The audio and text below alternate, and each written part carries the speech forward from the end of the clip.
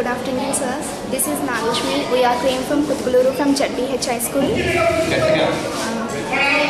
This is the now today our application is today our project is application of DNA, and this is a model structure of DNA. DNA means deoxyribonucleic acid, and it is a principal genetic material of living organism.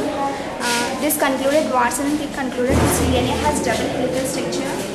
According to this DNA, two polynuclear chains are wrapped helically around each other with the sugar phosphate chains on the outside and the purine pyramids are inside of that helium.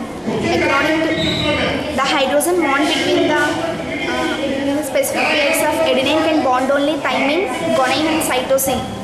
This is the model structure of the DNA. Now we go to the application of DNA. First, recombinant technology. A gene desirable character can be transferred into normally location into a cell.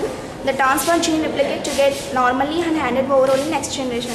If you want this baby, the beauty of the Aishwarya Rai, we take the responsible beauty gene of the Aishwarya Rai, we introduce this baby. He seems to be just as like a beauty of the Aishwarya Rai, and we take intelligent gene of the Abdul Kalam, as well as we take the intelligent gene of the Abdul Kalam and we introduce this baby. Her knowledge is just as like a Abdul Kalam only. Now we go to the application of improvement of disease resistant crops.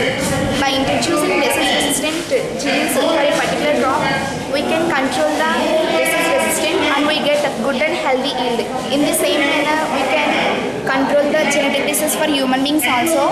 And now we go to the application of DNA fingerprinting.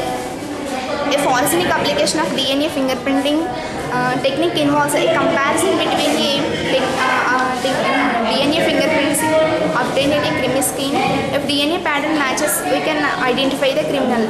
Next, we go to the application of synthesis of rat insulin. For nowadays, many people suffering from diabetics, so we take the insulin from rats artificially. Now the process is DNA segment responsible for a synthesis of insulin rats are isolated from pancreatic islets of Langerhans. This has been replicated to get multiplicative copies of rat insulin genes. Now we go to the application of paternity determination. The baby had half bone cones from father and half from mother. If you want to decide a father for any legal case, we can compare the DNA genes of the father and the DNA genes of the mother. If the DNA genes of the father and the child we can match, we can identify the father. Next we go to the application of identity of food contamination. The identity of food contamination is also done by DNA also. DNA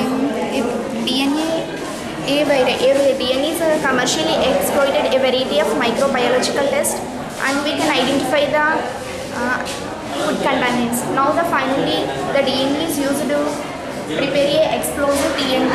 TNT means trinitrotoluene. Thank you.